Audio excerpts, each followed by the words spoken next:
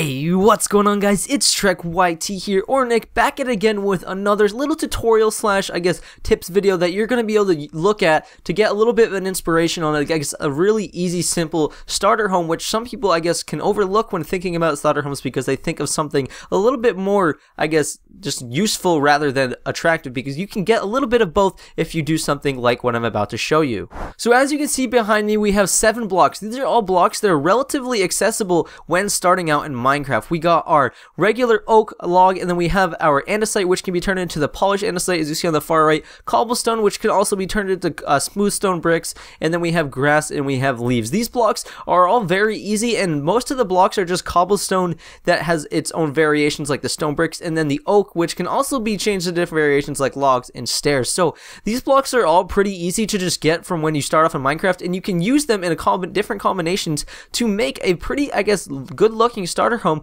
But we're also going to put a little twist on it. We're putting the starter home in a cave, if you hadn't noticed from the title. So without further ado, guys, let's go ahead, jump into a little, panoramic view and a little bit of a tips video on how to actually build this starter home that you can see right there.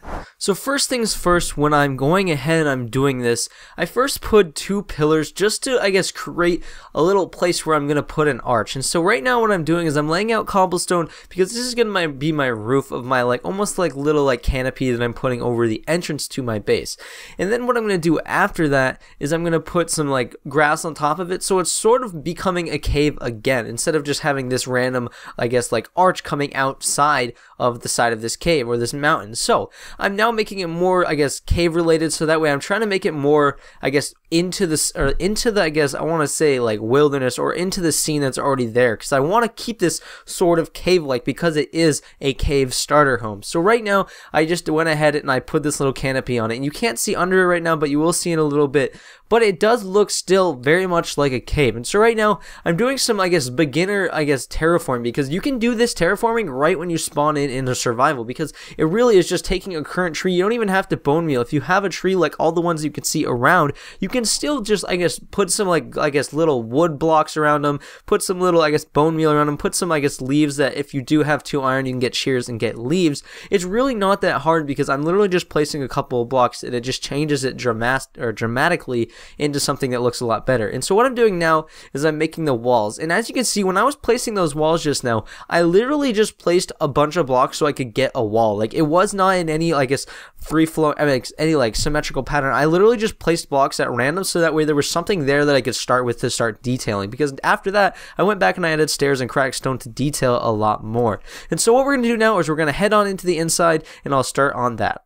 Now, heading over on into the inside, what I'm doing first is I'm just clearing out a little space. I think it's a 5x5 area, and I'm just putting stone on the wall, or stone bricks on the walls, to just get a little bit of a layout going. And so my idea for this was just to have my chest set back in the wall back there where those logs are, just so they're set out of the way a little bit. And then I'm going to put my bed on the left side right there just to maximize space, and I put that on a little log just to add a little bit of detail to my little area, because you can turn a 5x5 area into something that looks pretty pleasant. And most of what's going to come out of that pleasant is having one wall that's a little bit more detailed, like that chest wall, and then having a very detailed ceiling, which you'll see at the end of this video, because from this angle you will not be able to see the ceiling. And on the floor I just did a random pattern of andesite and polished andesite, and then just cobblestone, because I thought that would be a good combination of blocks. And right now what I'm doing is I'm just trying to find creative light sources. As you can see, there's 2 light sources on the far right, and on this side you can see that little torch right there, which is sort of hidden away. And right here I'm doing the roof, and then that's basically it.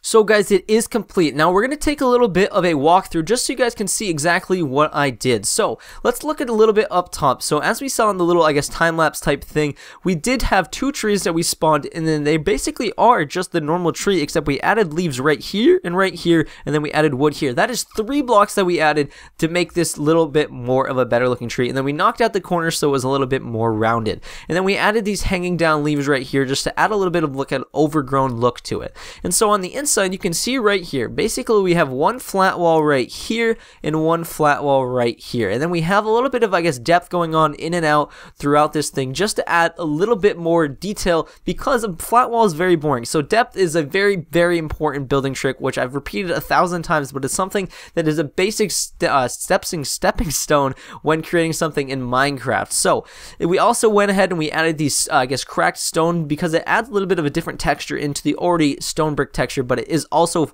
works very well with the already current stone texture. We added some buttons as well. That's a little trick that I like to do with stone walls. It adds a little bit more depth, and it also blends in very well with the block selection.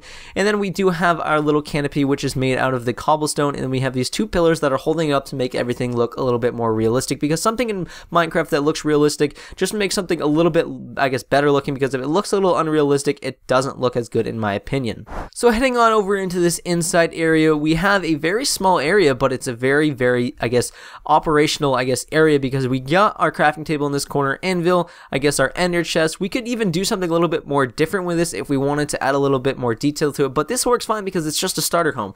And up here we do have a little beam that's going across that has two, I guess, trap doors going across it to make it a little bit more detailed. That's a great little trick if you just want to add a little bit more detail in a place that looks very plain, because without these two, that looks pretty kind of ugly. So I think that looks really good if you just have these trap doors right here. It just adds that little bit more detail, and I don't know why it looks good, but I just think it does.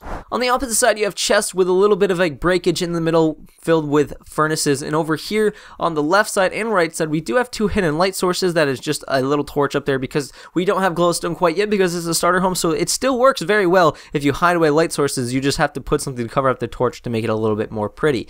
Up here we do have a little bit of a depth in our roof just to add a little bit more detail to it. It's nothing too major, just stairs and slab, I guess, in a little of a arched almost thing right here, which adds that little detail. If you can just throw in a mini arch, it looks great. Then we got our bed over here, finishing things off with this little bed that's on an elevated platform that just adds a little bit more detail. It's just a little bit more subtle detail that for some reason just makes it look good, because you're just adding a little bit more of a, I guess, detail to a spot. I keep saying the word detail because that is key. Adding just a little bit more, I guess, a little bit more of something just makes something look a little bit better, because if I had this flying on the ground, it would look kind of like this over here and wouldn't look as good. So if you just add a little bit more something to it, it just makes it look a little bit more better. So then on the floor, we do have our little just random pattern on the floor, nothing too major, just a basic random floor, and that's basically it for this starter home. There's nothing too major to it, just a bunch of blocks placed in strategic places to make things look really good.